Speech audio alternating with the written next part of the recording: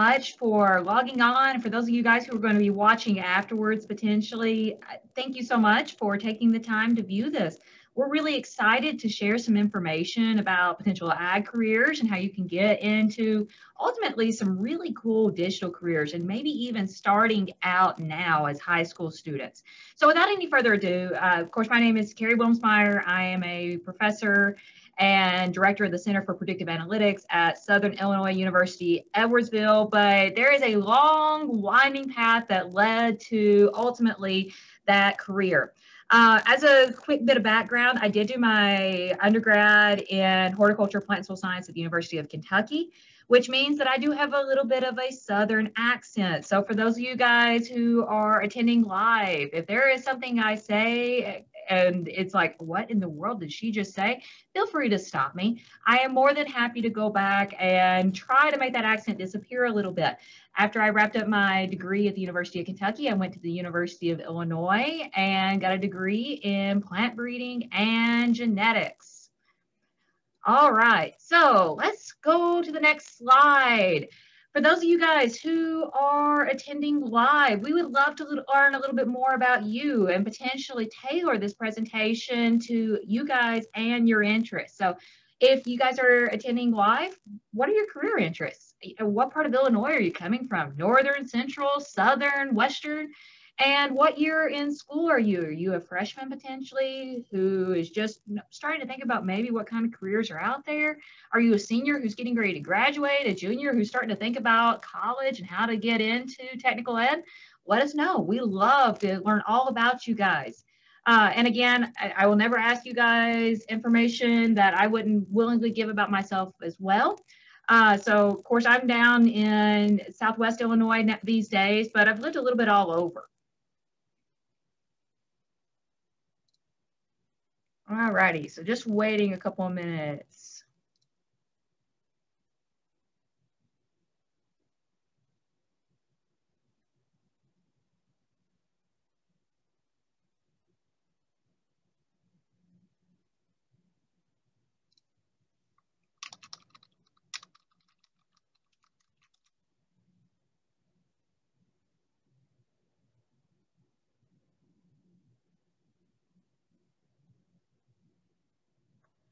All right, got our poll in. Thanks so much. We're going to keep on going on right now, it looks like.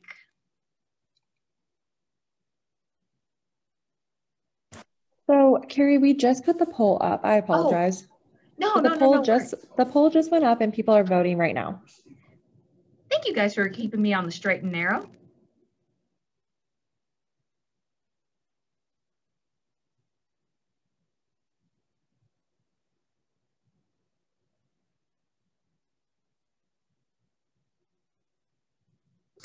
Okay, so we're going to end the poll. We've given everyone about 45 seconds, and then we'll share the results with everyone. Perfect. Looks like we got some folks who are looking at 4 years, some folks who are looking a little bit undecided. We'll talk about it both. You know, what's kind of fun is in this long winding path that I've taken to kind of get here, I've gotten to see a little bit of both sides. So as I mentioned, how in the world did I get here? You know, whenever you go back and you start talking about your experiences and how you got to where you are, a lot of times when you take that long reflective look, it looks like a really straight and narrow path. I had an interest in agriculture. I wound up taking on a tech job whenever I was in high school. As a summer job, and then also worked during the school year where I was helping a cattle operation take records, and I was doing some financial accounting for them as well as field labor. I loved it so much, I went ahead and got a bachelor's degree in agriculture, and then I went ahead and got a PhD because I really loved it so much. And then that ultimately led to my career in digital agriculture. I mean, it seems like it's really straightforward, right? It wasn't. There were a lot of options and opportunities, and as well as opportunity costs all along the way. It was really this winding path where there were a lot of diverging forks in the road. And I said, you know what, let's go with this opportunity, or I go with this opportunity. I look back on that now and I can see it. But at the time, it was like, let's just try this out. And that's really everybody I've ever talked to that winds up in ultimately an ag career or digital ag career, especially in digital careers in general. That's where we wind up usually looking back on our careers and saying, it was a lot of opportunities where we were going this way or that way, and we didn't realize it at the time, but it was actually really fundamental for us to take those opportunities and use them to our advantage. So, like every single teenager I know out there, I needed a job when I was in high school, wanted a little bit of extra spending money. Let's be honest, I wanted a car, I wanted to pay insurance and gas money. And so I started working and keeping records for a purebred cattle farm that was near where I grew up. So I'm from Western Kentucky. I grew up in this area, this little town called Princeton.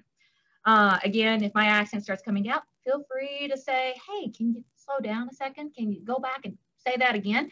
I was keeping financial records for them, pedigree records for them, was helping to upload those pedigree records I was working with Gelbvieh Cattle, so the American Gelbvieh Association. And, I loved it.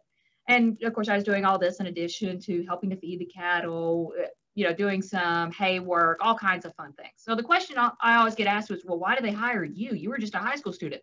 Well, let's be honest, I was cheap. I was just a high school student. I did not require benefits. I was working part-time. I just wanted gas money, basically. And, the community I worked in was amazing. The community I grew up in, for that matter, was amazing. It was incredibly supportive of students and getting them into career and tech ed positions early on so they could kind of get their feet wet and start learning what they did and didn't like about those areas, whether it was in ag or it was in mechanics or whatever the case might be. And the other thing too was, it was really interesting. Whenever I was growing up, my mom actually has a degree in computer science and business management. So I was always kind of looking over her shoulder a little bit. And I think she was indoctrinating me from an early age to love playing with Excel and its precursors. And, what was interesting is I was not afraid of computers. And I loved to tinker, which was not something that a lot of the cattle operation that I was working for, or the cattle operations that area saw very frequently. So it's like, she's cheap. She likes working with computers. She can keep records. Yeah, we'll give her a chance. And I loved it. So again, I started working on this cattle operation. Didn't know how it was going to turn out. I just wanted gas money. Fell in love with it so much, I actually turned it into my SAEP, or Supervised Agricultural Experience project. The farmer that I was working with actually just needed an extra set of hands for organizing pedigrees. And again, because I grew up in this really supportive community, he was like, yeah, sure, you can help out. And I'll pay you a little bit for your time. And then what happened was he realized that my method of organizing everything and keeping track of those records made everything easier with talking to the AGA, the American Gelbvieh Association. So he said, you know what, why don't you just do it? I like your method better. Hey, while you're at it, do you think you can put these receipts in order? Sure. You know what? You're paying me, and it means that I get paid on days where it's raining and I don't have to go outside on those icky days. Sure. So I put that together, got all the financial records put together. And he's like, well, you know what? This actually looks really cool. Do you think you can identify areas where I can cut costs? Sure. I'll tinker with it, figure out what I can do. And whenever all of these conversations across several different years took place, and I'd come back, I would tinker and come back with information that was helpful to him, he would say, you know what? I have this issue with some of my cattle where some of them are going in and they have behavioral traits I don't necessarily like, and I know it's genetically controlled. Can you figure out which sires are potentially causing the problem? Sure, I can do a pedigree analysis and try to do a trace back. That sounds fun. And so that was really not a singular moment where I'm getting all of these skill sets. They were all building. It was all of these random little projects of, you think you can do this? Sure, I'll try. And I tell people this all the time, and I don't think they believe me. Those skill sets that I learned as a high school student, I use every single day as a data analyst now. Of going into data, being able to mine through it, being able to organize it in a way that I can keep track of it, and then take that data and turn it into action items. It was actually really fun and very eye-opening to how you can use data to help out operations. So I said an acronym a second ago, SAEP, and you're probably sitting there, it's like, you just said you are a director of the Center for Predictive Analytics. That means you're a data scientist. So you're a data scientist and you're a professor at SIUE, and you were at FFA? Yeah, I was actually, we organized things a little bit differently in Kentucky where I'm from. I was a regional officer, loved it, had fun. And this is one of those little career opportunities, one of those little pathways that I was talking about that was incredibly fundamental for me because, I'm learning all of these technical skills in my SAP job or SAP project and in my job, but I didn't necessarily learn those interpersonal skills through that. Of course, I knew how to work with people. I knew how to work in teams, but I didn't necessarily know how to interact with large groups. That's what I got from FFA. And I knew how to organize and present things in a manner that I could get people excited about the work that I was doing. I use that all the time as a director and as a manager now. And of course, I gained extra technical applications too. I worked in the greenhouse, got to work with cells, got to work with customer relations. It was fantastic. And I also had wonderful mentors who were there and who were able to help me and help guide me along the way. Both of them who honestly realized that I had this love for science and this love for agriculture and said, hey, let's see if we can bring those two together and help you along your way. And were introducing me to all kinds of different little opportunities where I could potentially merge those two loves together. Because everything I had seen at that time was you have to be a scientist or you have to be an agriculturist. I'd only seen production ag, which is fun and lovely, fantastic. But I was wanting to do something more science related. So I've been told, hey, you probably want to go be an engineer. Well, engineering's cool, but it wasn't necessarily something that I had thought about. Well, maybe I can bring in both this love for data and this love for science and potentially bring it into and merge with ag until I had these mentors who helped to show me that to some degree.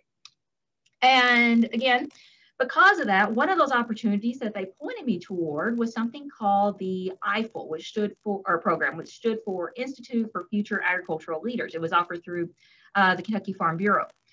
And what was interesting was this program was a partnership with multiple campuses in Kentucky to give promising new ag students a chance to see what college in an ag program might look like, as well as an ag career and what that might look like. By chance, I was assigned to the University of Kentucky. Now, let's put this in perspective, by the way. I grew up in this little town called Princeton, Kentucky.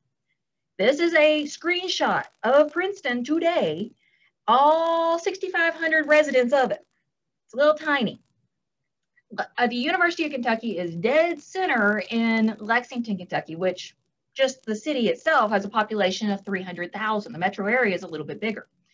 As you can see, zooming out, I still could barely capture all of Lexington.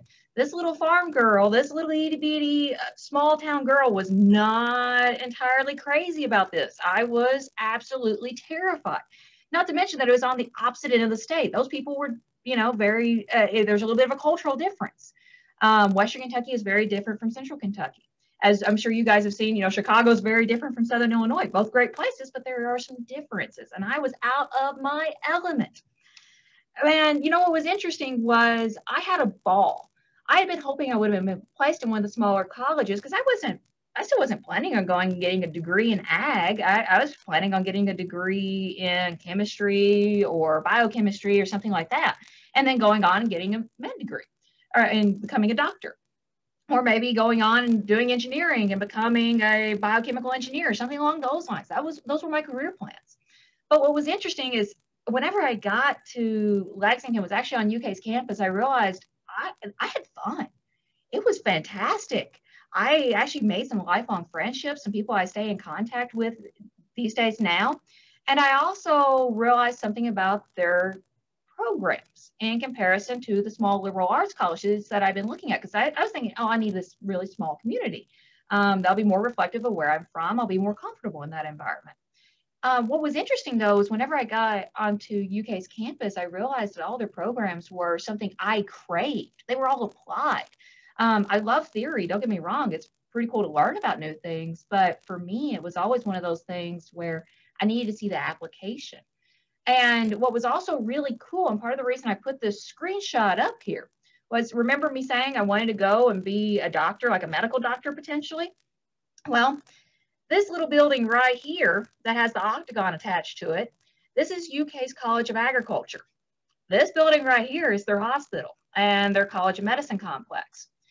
UK's College of Agriculture realized this and actually created a degree at that time called agricultural biotechnology. Today it's agricultural and medical biotechnology, where they were actually training most of the med students. So I'm sitting here like, I can actually stay in an ag type community for 4 years, get a degree, and then go to med school? Sign me up. That sounds fantastic.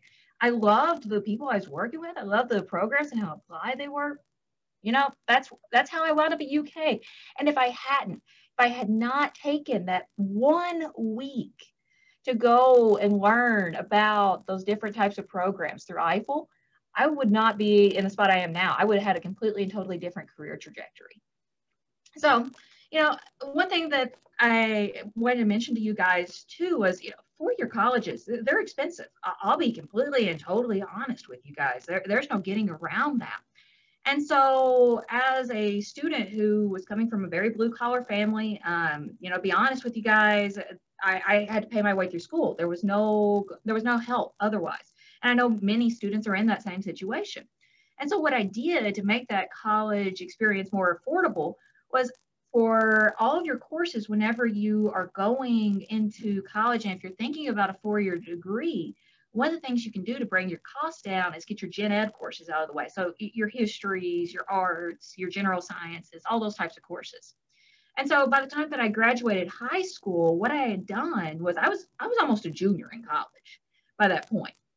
I had all of my gen ed courses, so all my histories, all my arts, most of my basic sciences already taken care of through AP type courses and dual credit courses through the local community colleges. And all of them transferred over to the University of Kentucky.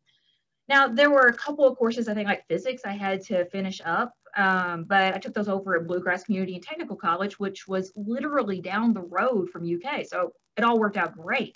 And then there were a couple that I still took through UK because they were really good, very integral to my major.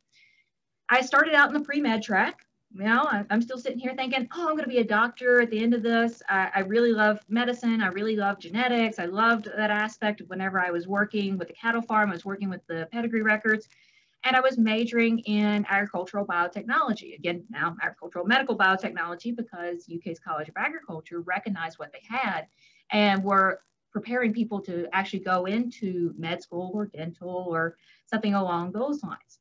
Now, about halfway through, I was actually home for Christmas, and my mom, she's the most artistic human being on the face of the planet as far as I'm concerned. Me, I can barely draw a stick person, seriously. I did not inherit her artistic abilities.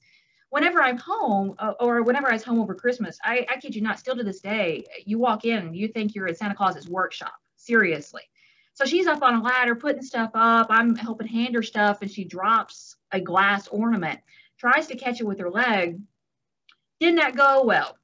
Well, as soon as I'm helping her, you know, make sure she's okay and realize that she's okay, I realized, you know, there's a lot of blood. I don't like blood, and almost fainted right there. And she had 2 people to take care of, herself as well as me. So blood and guts, not my thing.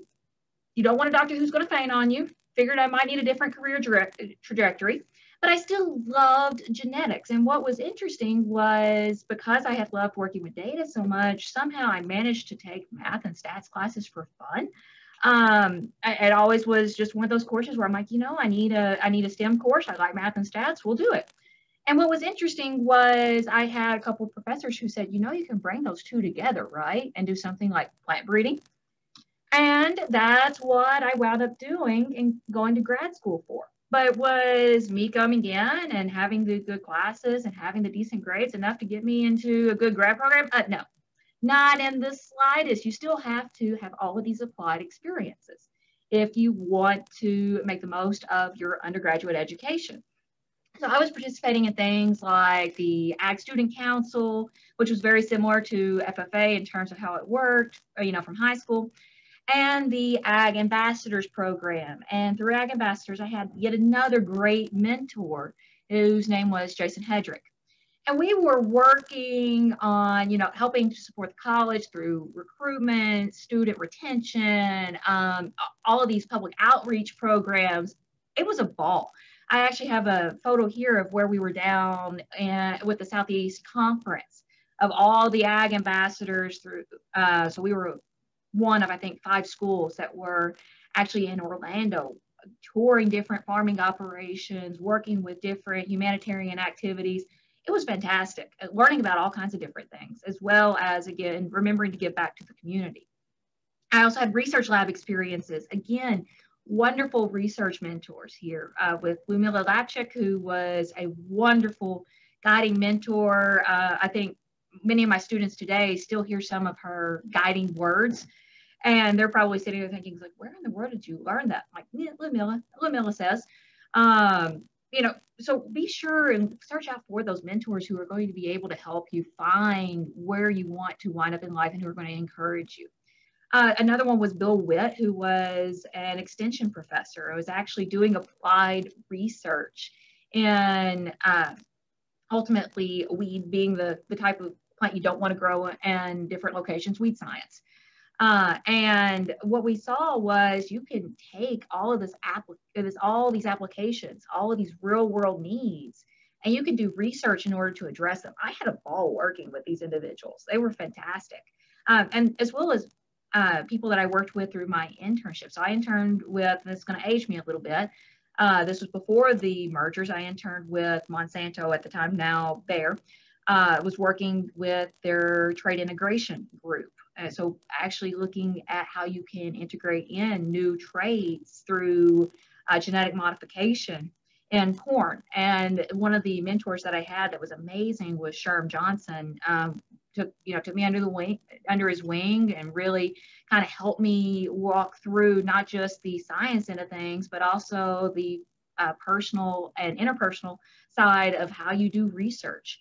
Jennifer Tardy-Steinke was they're wonderful individual that I worked with, who really kind of took me under her wing, walked me through and put up with every single question, bless her heart, because I can ask a ton of them, that I ever had about why are we doing this with plant breeding. And still, I have a really good relationship with several of these individuals to this day, wonderful people who really were willing to help a student. So with that being said, one of the things that you do as a student is you make sure to build those relationships and ask questions, because you will always learn from the people around you. And they usually love whenever they are able to teach somebody who is willing to learn. So let's see, take a pause real quick. Where have I learned the most as a student? I learned a lot in the classroom. Classrooms are invaluable. You learn a ton through them, but that's not where you always are going to learn the most. Where I've learned the most are my applied experiences, whether it was an internship with Monsanto, now Bayer, or with, at that time, Pioneer Hybrid, now Corteva, or if it was a case where I was working on a research project with a professor, or whatever the case might be. Every single one of those was instrumental in teaching me how to be a plant breeder and a statistical geneticist, because I was working with real data and actually large data sets. And what was interesting was that was not necessarily the goal of the project, but it was something I took on just as hey, I need a little bit of a project as a student. This looks cool. Let me work on it. And because of this, I say I accidentally had data projects each time that I was working on these research projects with people, but it really was just meant to be. And I took the opportunity to work on those and gain those skills. So one of the big pieces of advice I have for students is take that initiative. Take that initiative to say, hey, I'll tackle that project, or hey, I want to learn those skills. And I may not know everything I need to at the top, right off the top of my head, but I'm going to at least learn it. One of the things that I always grew up knowing was you're not going to know everything, but you might learn something. And so the best you can do is try and then reach out whenever things don't pan out and say, hey, I need a little bit of extra help and guidance, and then keep on working at it.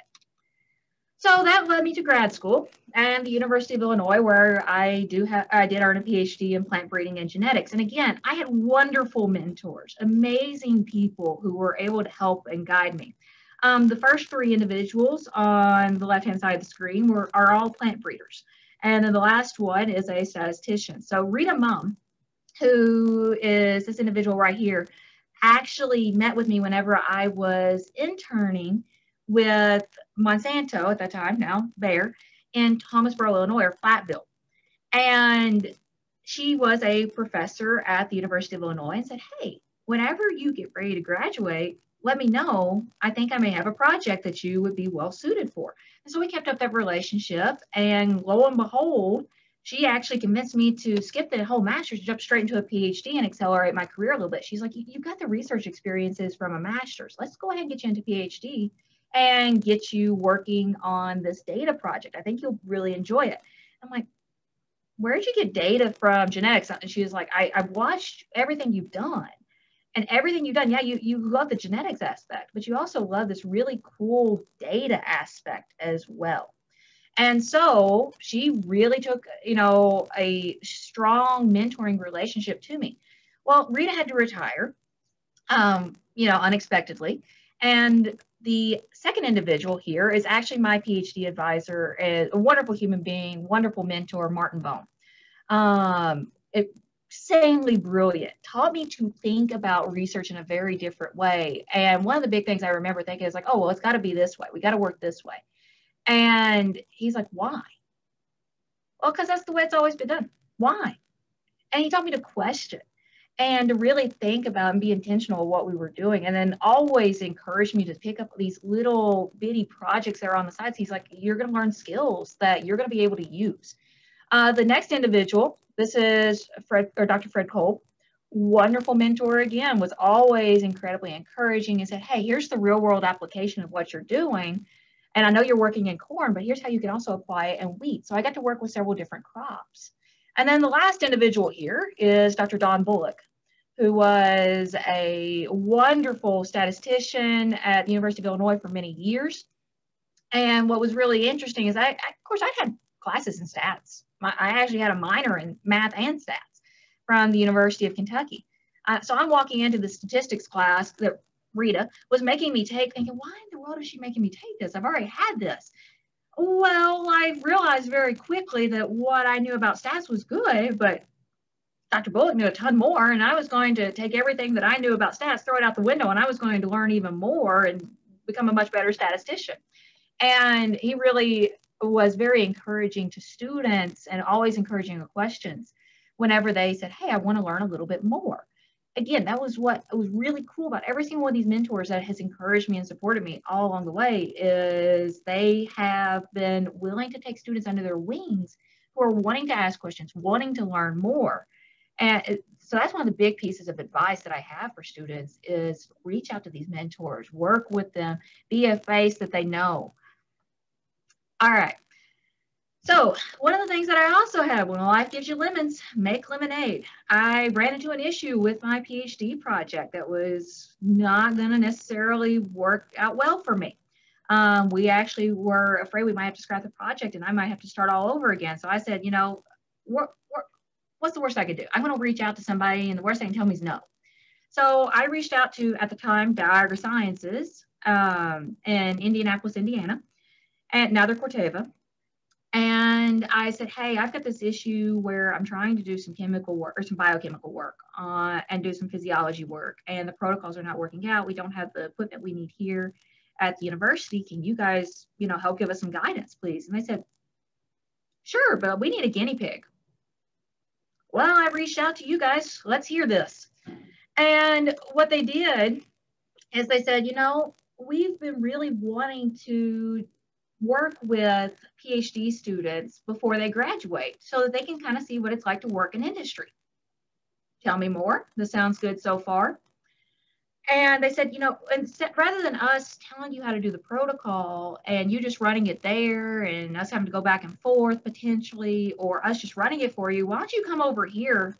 We'll show you how to run it. You'll actually get to work on real equipment. And if it works out, hey, we now have a good mentoring program. Well, to somebody who is about ready to scrap her PhD project, this sounds like a fantastic alternative. And so I wound up going over to Indianapolis and living there for about a year and working as a visiting research scientist for Dow. I worked in their analytical technologies laboratory group, so working with analytical chemistry techniques, biochemistry techniques, you name it.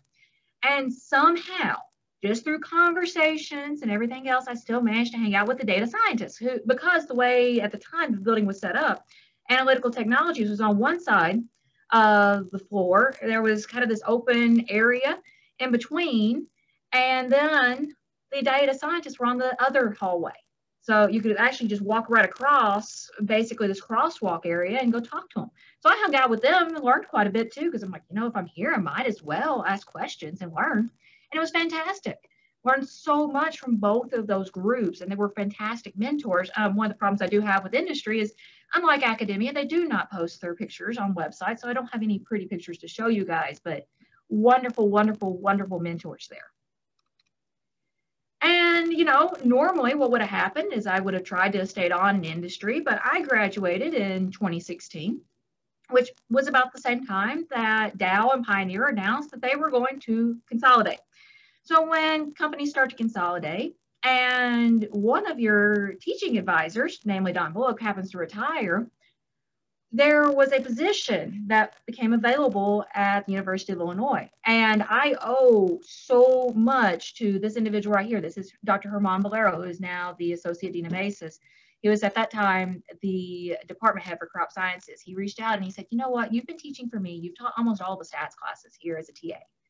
Would you like a position? For somebody who is about to graduate and who also is sitting there and is realizing that most of the companies are consolidating and are in a hiring freeze, this sounds like a lovely idea. You know what? I get to teach classes I like. I was planning on retiring to academia eventually. We're just going to skip the whole industry process and start off with academia. Again, I owe so much to this human being. Wonderful, wonderful person to work for, wonderful advisor. And then I also had two additional people, in addition to everybody else I've been working with at the University of Illinois, who were wonderful mentors to a young faculty member, those being Maria Villamil, who is this individual right here, and Fred Bilo, who took me under their wing and said, hey, you know how to do the teaching, you know how to do the research. We're going to show you how to run a program now, and we're going to walk you through that and help support you. So as a faculty member at the University of Illinois, I was a biostatistician. So I've been working in plant breeding and genetics, had my PhD in it, had been doing all the statistics and data analysis work on the side, and somehow managed to find myself in a biostatistics role. Well, what I did is I taught courses in applied statistics. I helped others in the department analyze their data, and it was fantastic. I was always learning something because they would walk into my office, or their students would walk into my office and say, well, what is it that, how do I analyze this? I've never seen this before. It's not in a textbook. I'm like, you know what? It's not in a textbook, but let me figure it out. And so I was always learning these new tools and techniques. And always, I felt like figuring out how to build a better mousetrap and make things more efficient. And what was interesting was all of these experiences really helped me as well as helping those individuals, because I was learning things that can't be taught in a textbook. Because data science and data analytics at the advanced level really just can't be. You have to learn through experience. And so take those opportunities as they present themselves to gain skill sets in areas that you have an interest in. And of course, I was still doing research in statistical genetics. And just to show you guys, at this point in time, this sweatshirt's probably about 10, 15 years old, but I still have my FFA sweatshirts from high school, and they are wonderful work shirts. So if you all ever want to see what a plant breeding field looks like, this is it. At harvest time, we have our tags, we have all of our ears that we're harvesting at the end of each row. And what we would do is then we'd come in and we would look at the corn. For me, I work in corn quality. So things like mycotoxin contamination, different nutrient concentrations, corn quality in terms of, are we necessarily having really good concentrations of these healthy chemicals versus lesser concentrations of, nutrients that could be used in diets or as dietary supplements. So we'd look at that at the very end and be able to trace it back to these individual plots in the field. All right. So all of this being said, I still feel like a jack of all trades in many ways, and I was kind of irritated about it, to be honest with you. What was interesting though, as I look back on it now, so here I am, here's my winding path. I'm taking all of these little random opportunities to try to better myself, and I'm still feeling irritated because I'm like, I'm just I'm jack of all trades and master of none. I couldn't see how all those were going to be coming together yet. And, one of the big things that I will say is that I constantly had mentors all along the way that were very supportive and helpful. And I was always watching and learning from them. And what really helped out, and I didn't realize it at the time, is you never know who's going to be watching you. two of those faculty members that I mentioned from U of I reached out specifically because they were watching me interact with other individuals, and they said, hey, I think you have potential, which was fantastic. I could not have done it without those strong mentorship relationships. So one of the other pieces of advice I have is that I never stopped learning or taking random opportunities. And I think it's because of something I was taught at a very early age. So my dad was actually, I'm from Kentucky. My dad actually worked at a rock quarry for many, many years. And he had a foreman at one time that had told all the guys on his crew, said, you know what, once you, and thank you was implied, once you think you know everything there is to know about something, it's time to hang up your hard hat and go home and learn something else. And what I've realized over the years is you'll never know everything, but you will be gaining little pieces of this, that, and the other, and being able to apply them in new ways and really be able to pivot yourself into careers or into positions that are going to better you. So again, I had a ball working for the U of I. I loved it, loved the area, loved the people. So the question becomes, well, why did you leave? Well, in January 2019, SIUE, which is of course who I work with now, Southern Illinois University, Edwardsville, opened up a search for a director of their new Center for Predictive Analytics, or CPAN for short. And, you know, my husband's from this area. I'm from Western Kentucky, would have been closer to family. And the position was very similar to what I had been doing. So I said, you know what, let's just put in for it. Let's see what happens. Now, by this point, I'm not all that old. By this point, though, I had 16 years of experience of working with data and record intensive research. And it seems crazy. It really does. But those skills that I was using back in high school, I still use every single day as a data scientist, you know, plus a lot more, obviously. I've learned a few more skills along the way, but I always go back to those same basic skills as well. And I had a ton of other random winding experiences, it seemed like, that made it possible for me to talk to a variety of people. That jack of all trades thing I was mentioning, well, I've never met a stranger now. It feels like I can talk to people in a lot of different disciplines. And so I was able to take this career in digital agriculture and expand it to where I'm now working on all kinds of projects. I get to work with all kinds of data sets. I have things where I'm working with public health data sets. I'm working with COVID. I'm working with data sets with the state of Illinois. I'm working with student success data sets, all kinds of fun things. You know, one of the things I go back to that Dr. Valero, who again was a very good mentor of mine, told me was data's data and tools are tools pretty much. You know, all the X's go on the X side of the equation, all the Y's go on the Y side of the equation. It doesn't matter if you're working in agriculture or if you're working in human health. They are really transferable. And I always loved learning new tools and techniques, and I get to do that every day in my job now. Now, of course, I still get to work in ag projects. I love that area, and thank goodness I have a boss that's very supportive of me continuing that research on. And I also get to work with students because I get to teach. I get to have research programs that I oversee, as well as internships that I oversee. I get to interact with usually somewhere in the neighborhood of 20 research interns or research students every year. And I also have training programs and workshops that I oversee and that we're continuing to build and start up, especially in ag, that we will soon be offering statewide. So what kind of projects do I get to work on? Again, ag, crop modeling, statistical genetics, all the things I love and got to work on at U of I. And now I also get to incorporate sensor data into all that, so drone data. I get to do training in data science education, especially in the food, agricultural, and environmental sciences, but data science education in general. I get to work on health and public health data sets. A couple of them that I didn't mention in addition to COVID, I'm working on Parkinson's, cancer, housing, and socioeconomic factors. If it's a data point, you name it, I get to work on it. We're working on cyber infrastructure training and how to navigate the data landscape and help people make use of all these cool tools that are becoming available.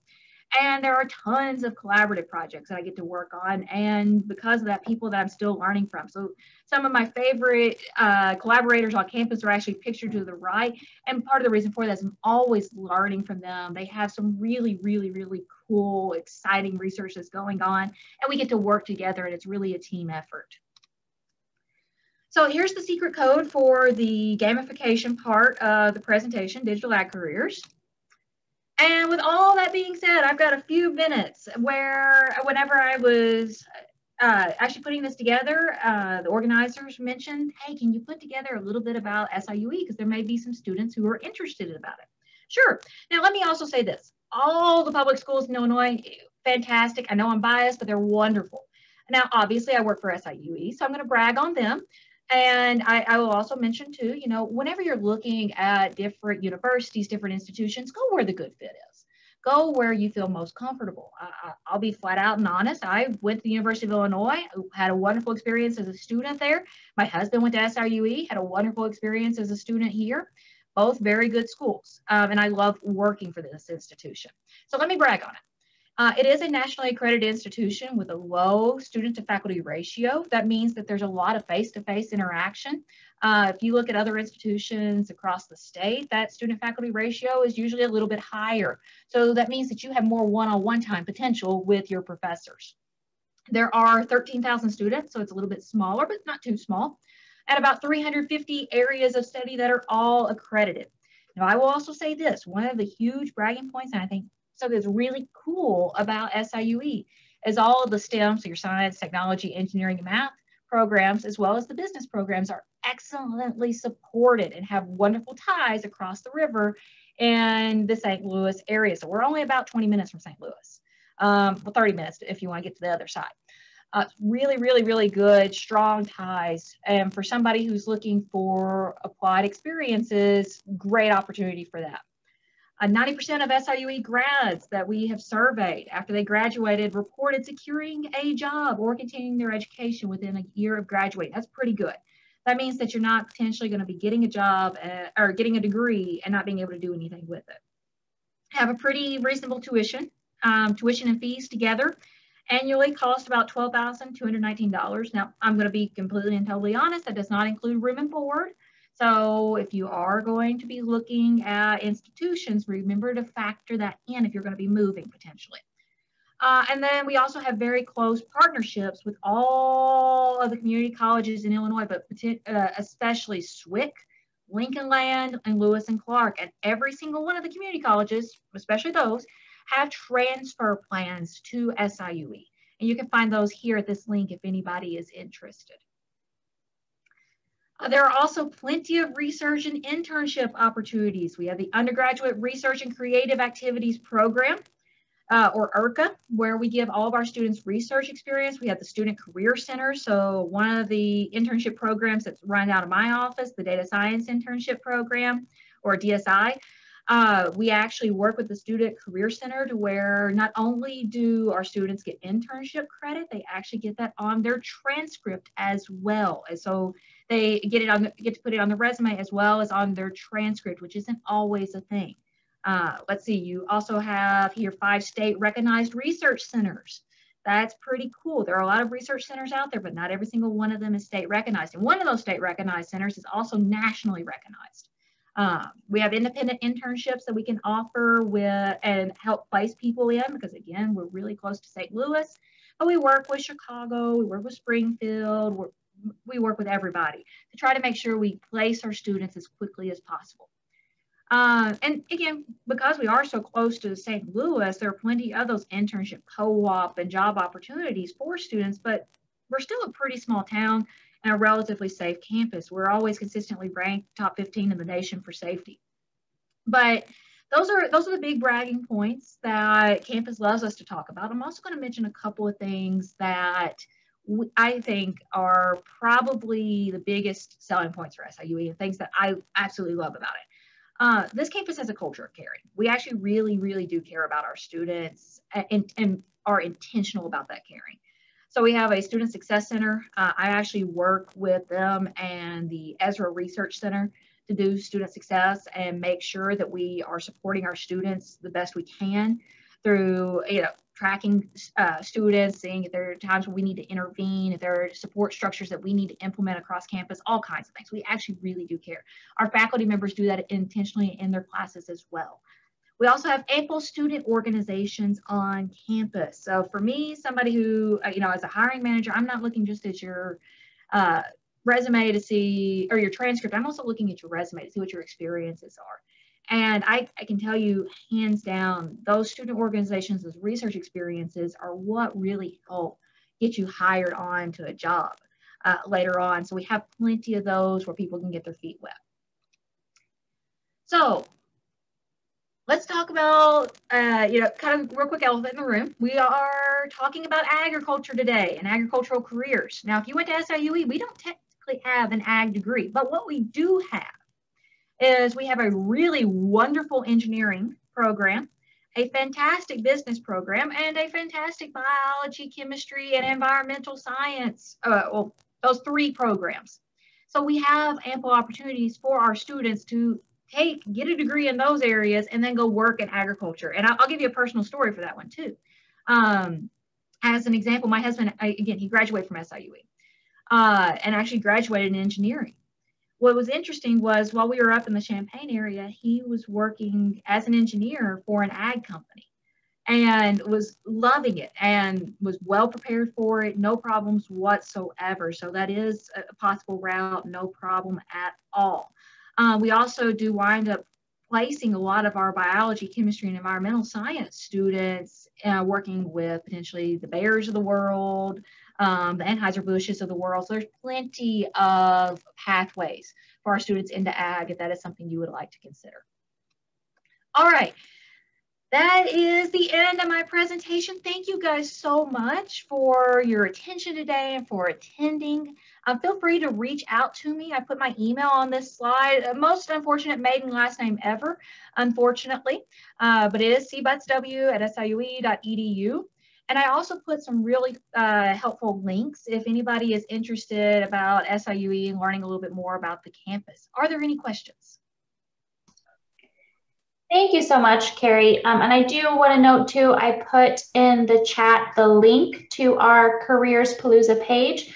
And so you'll be able to, under the same spot where you joined for the live session, you'll see that there's a link for Carrie's presentation slides. So you can download those and have access to all of those links on there as well. And so I'm not seeing any questions coming through the chat, but Carrie, I do have a question for you. So let's say I'm a sophomore or junior, maybe even a senior in high school, and I'm not quite sure what that next path looks like for me, whether I want to go on and get, my bachelor's degree, or maybe go to a community college, or maybe even start working right away. So as someone who's kind of experienced that and moving through that path, what would be sort of your advice to students who are just kind of unsure of what that next step is for them? Yeah, great question. For me, and of course, if you're a senior and you're graduating, you got to make a decision a little bit quicker. But for me, as somebody who was, thank heavens had a chance to get into research and get into a career in high school. If you're that sophomore, junior, start taking advantage of those opportunities now, because that'll guide you a little bit. And one of the things I will say is if the longer break you take, the harder it is to go back. We've seen this constantly. I'm not saying it can't be done, but if you do take a break and go work for a little bit, it seems like it's a little bit harder to get back into school later on and ultimately get a degree. Again, not saying it can't be done. Now, one of the things you could do is something that seems like it has a really good success rate is since you have some very basic courses you got to get out of the way, so your gen ed requirements, one of the things you could do if you're uncertain is go to a college that has a certification program. So many of our community colleges do have a very good certification program, especially in ag careers. And get your gen eds out of the way, get a certification in an area of interest to you. And then if you decide you want to go on and get a 4-year degree, then you can transfer easily from the to your institution. So from your community college to a 4-year institution, because we do have transfer plans. Or if you decide, I want to stop with just my certification, I'm good with this, then you can, stop right there. You've got your 2 years, you've got your post high school training out of the way, and you've got something to show for it. Wonderful. Thank you so much, Carrie, and thank you for sharing sort of your path and how you got to where you are. I think it was great information, and hopefully some of our students can relate or, can hear the importance of, asking those questions and dual credit and really finding those mentors that can be helpful and assistant to them when it comes to figuring out what next steps are. Because it can be a little daunting when you're a senior in high school. You feel like you have to figure it all out right then. But it's okay to ask questions and take your time and kind of try things out along the way as well. So again, Carrie, thank you so much for everyone participating today. Like I said, this is recorded and we will be posting it up on the Palooza website here in a few hours. And be sure to check back with us again at 11 o'clock tomorrow for our last live session of the Palooza. And all of the resources and on-demand videos will be continued to be linked and shared on that webpage for you to utilize whenever you so choose. So thank you all for participating today, and thank you again, Carrie. Thank you guys, really appreciate it.